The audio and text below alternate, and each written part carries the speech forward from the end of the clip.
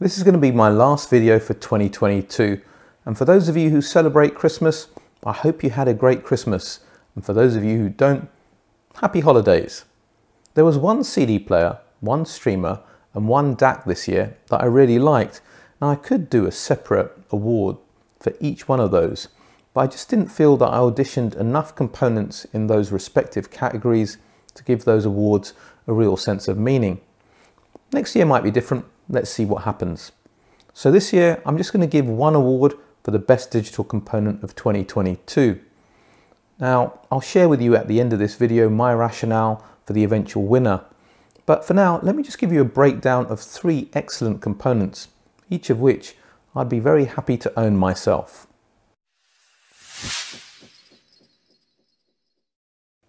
For £1,650 in the UK, you can purchase Primare's CD15 Prisma, a sturdily built slim CD player incorporating their Prisma network platform. Also available in titanium, the CD15 Prisma takes the streaming board from Primare's standalone NP5 unit that retails for £475 in its own right. The minimalist controls on the front fascia smacks of the finest elegant Scandinavian design. Audiophile purists may turn their nose up at the slot-loaded CD player, but it has a smooth loading operation. You'll need the remote to access menu functions such as fixed versus variable volume control, adjust the auto dim interval, and the time for the unit to go into standby. The remote control is a decent size, well laid out, and can be used to control other Primare devices. To stream music, you'll need to download the Google Home app to configure your player, which you connect to your network either via Ethernet or Wi-Fi. Then download the Prisma app to access internet radio, music stored on USB drives, and the usual streaming services, Spotify, Tidal, Qobuz, etc. The displayed menus are pretty basic, but get the job done. You don't have to rely on the app, as the Prisma device will support other streaming protocols such as Google Chromecast, AirPlay 2, Spotify Connect, and Roon as well. The CD15 Prisma has one set of analog RCA outputs, as well as optical and coaxial digital outputs to connect to an external DAC. The USB port is for accessing stored music, and the RS232 port for system control. No digital outputs, so you can't use this device as a standalone DAC to connect to other digital sources, which is a shame. This is a fabulous sounding CD player and streamer, and if it was down to sound quality alone, it'd not only clearly be an outstanding product, it'd probably be my front runner for digital component of the year as well. I think it's fairly easy to forgive Primare for developing a relatively basic app. It's a small company, and it certainly doesn't have the software engineering might of the likes of Bluesound or Hi-Fi Rose for that matter, that I recently reviewed one of their products that has a large Korean tech giant as a parent company. Besides, you don't have to rely on the app if you're streaming via Spotify Connect, Google Chromecast, AirPlay 2 or Roon. However, inside the CD15 Prisma is a wonderfully implemented DAC section. It has the kind of clarity and refinement that I expect from a very good £1,000 standalone chip-based DAC. You know, the type that are built around either an AKM or an ESS DAC chip. Most of those have a relatively flat sound stage, and harmonically they just sound a little bit thin. Not the CD15 Prisma.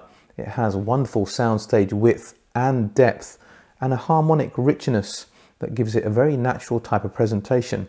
In fact, in this regard, it's only marginally behind the Denafrips Pontus II, which in its own right is a standalone £2,000 DAC. And that's my gripe. The CD15 Prisma has such a good internal DAC that it's a shame that you can't use it as a DAC. Connecting external optical, coax and USB sources would allow so many people to upgrade the performance of their other digital components. It's not like Primare don't do a digital preamp. That's exactly what you get in their £1,450 SC15 Prisma network player, which I'm pretty certain has the same DAC section as the CD15 Prisma. In this particular case, I don't think you need separate boxes. It'd be great if Primare did a version of the CD15 Prisma that accepted external digital sources. Even if it costs £500, £600 extra. What a potentially incredible front-end digital solution that could be.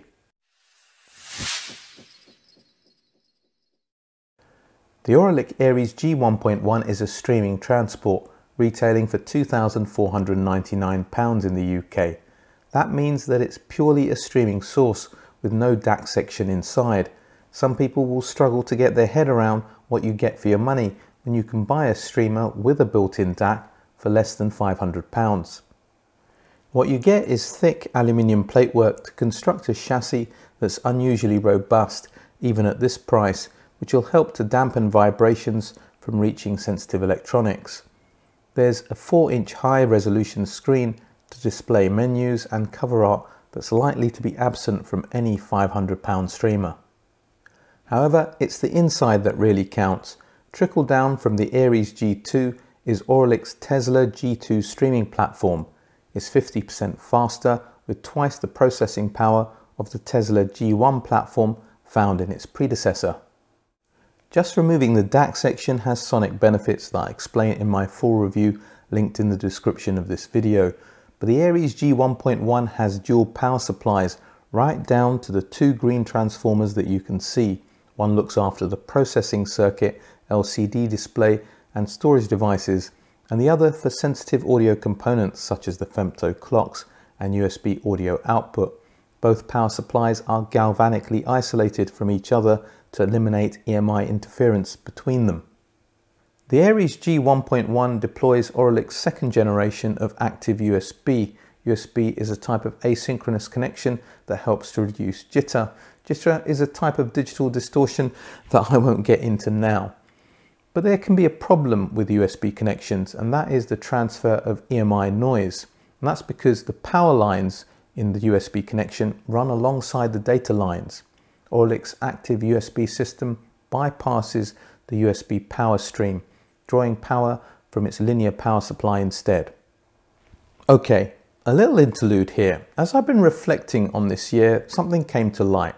Hi-fi snobbery can cloud our judgment, whether it's judging or criticizing others for inexpensive gear or expensive gear, snobbery or inverted snobbery, it's all the same. I think it's important that we reflect on our biases, we all have them, and if we can address this, we can not only learn from each other's experiences, but remain cohesive as a community as well. Right, with that out the way, onto the Auralic Aries G 1.1. This is an excellent sounding streaming transport.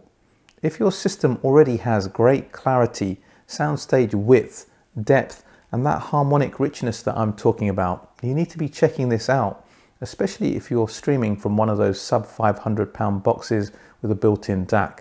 The extra clarity, focus, and 3-dimensionality that it brought to my system over my Auralic Aries Mini with an upgraded linear power supply was very impressive.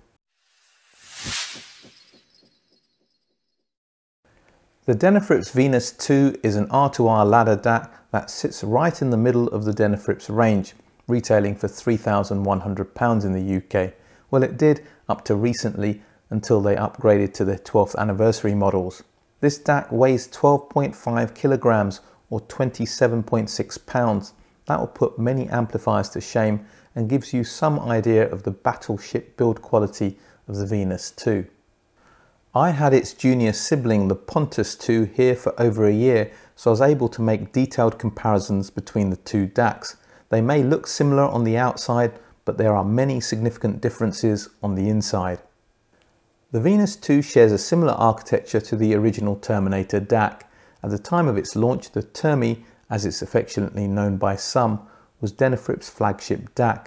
Some of the enhancements the Venus II has over the Pontus II are improvements in the power supply, shielding, temperature compensating crystal oscillators as opposed to just good quality voltage control devices.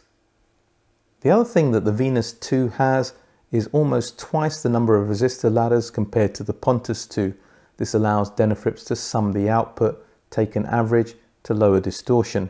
Connectivity is comprehensive. This is a fully balanced DAC with XLR and single-ended RCA outputs.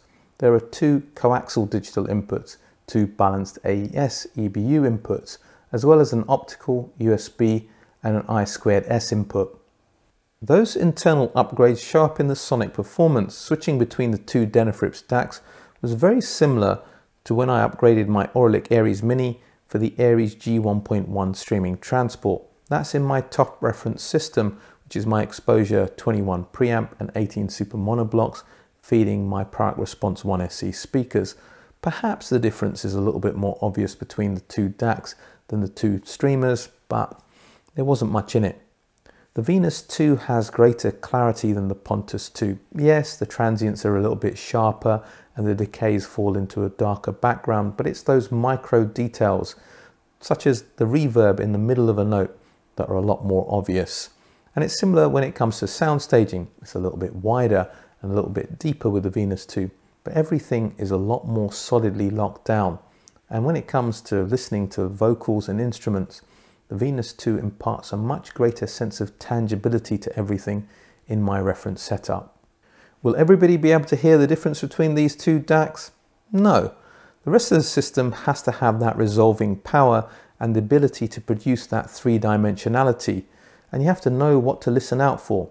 But once you've heard it, I don't think there's any going back, and that's why I wound up acquiring the Venus II for my own system.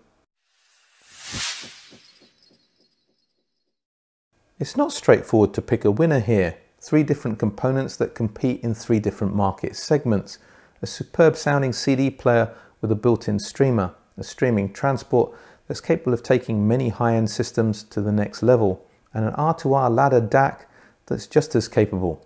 In the end, I had to pick one winner, and I went for the component that I felt most people would benefit from if they made the financial outlay, assuming they were putting it in a price-appropriate system that was suitably revealing. I'm delighted to say that the Denafrips Venus II is my digital component of 2022. Okay, so I've told you mine. You tell me yours. What's your favorite digital component of 2022? The ones that you've heard and the ones that you'd like to hear. I'd love to hear about that in the comment section. And if you want more information about any of these products, check that out in the description of this video. There's links to my full reviews there. All that remains for me to say is if you like this video, you like what I'm doing with this channel, you haven't done so already, please do all that social media stuff. Check me out on Patreon for consultancy services, bonus behind the scenes videos. Join the ABA Club on Patreon where we have periodic video calls. But for today, for now, a British audiophile signing off.